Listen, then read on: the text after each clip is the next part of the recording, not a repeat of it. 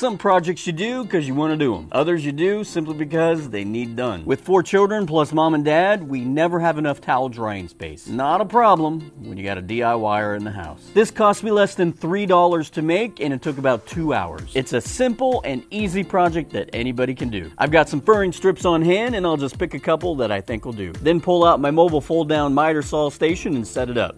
Actually, just about everything in my shop is mobile for maximum flexibility and usefulness. In fact, just about everything in my shop can serve more than one purpose. I have videos on a lot of what you see, so if you're curious about any of it, you can simply search my channel for what you see, or you can head off to my website, simplyeasydiy.com. There you will find not just what you see in my videos, but a whole slew of other simple and easy projects as well. Check the description. I'll take a furring strip over to the miter saw and cut a few pieces to length so I can make the sides of my towel drying rack. Now, these boards that I'm using, they have these rounded over edges. I've ran them through my table saw to remove that feature on one side. The other side I don't need to worry about right now, as I'll be doing some shaping later on. As for the side that I took off, that is so my glue up will be nice and flush.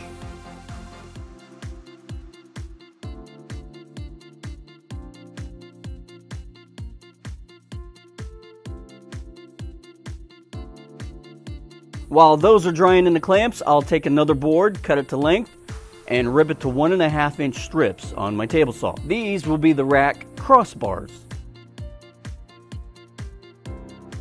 I've set up my router table with a round over bit. That's so I can take this and make it look like that.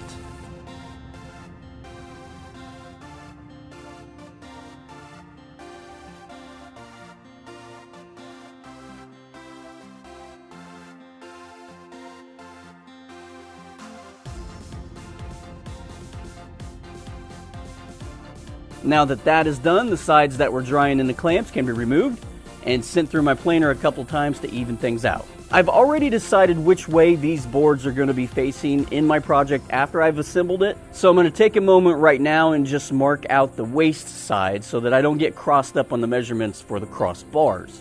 After that, I'll measure and mark down from the top first, then in from the back side. That gives me a cross mark so I can line up the end of my crossbar and trace the contour.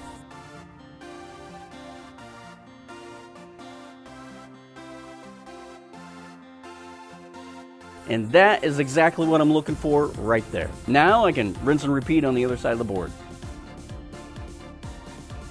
Now I'm going to want to remove the material inside of that mark, so I put a Forstner bit in my drill press to help me out with that. However, I'm going to be very careful and stay off the inside of the lines that I've marked. I'll fine tune it in just a little bit. Alright, that's looking good so far. Now I can remove that Forstner bit and set up a straight router bit in my drill press. And with that, I can take the material right down to my pencil line. I'm being very careful here, test fitting as I go. I know my video editing is not going to show that, so don't be confused. I did take a little bit of extra time and make sure that I got this step correct. When I get it to where I want it, the crossbar should fit snug, and I should be able to pull on the crossbar without it falling loose from its side. Taking the two sides and laying one on top of the other, I can fit the cross pieces in their slots.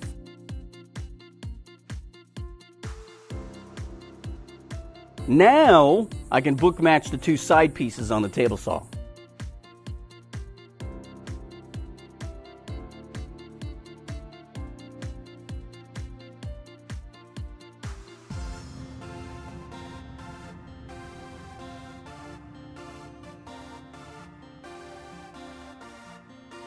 Using my tapering jig, I can taper the front of my sides. Yes, I have a video on this jig. Here's a link for you.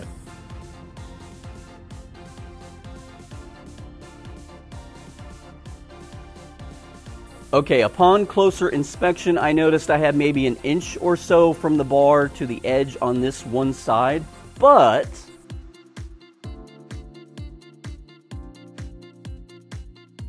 I have more than an inch or so on this other side. That's an easy fix. I'll just rip that down while I'm here on the table saw.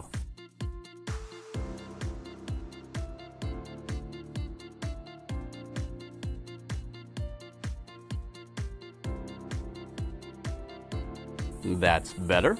Now I'll just take these two sides over to my disc sander and round over the corners so that tiny people don't bump their heads and hurt themselves.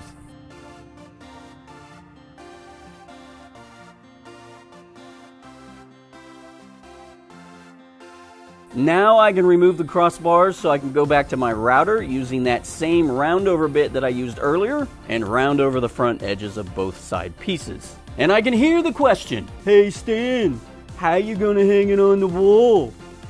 Dude, easy, a keyhole bit. Yes, I've used this before in my videos. Plunge the piece down onto the bit, then pull back to a mark that I've set that you cannot see from this angle. Sorry about that. And I get something like this. One for each side piece. Now I can assemble.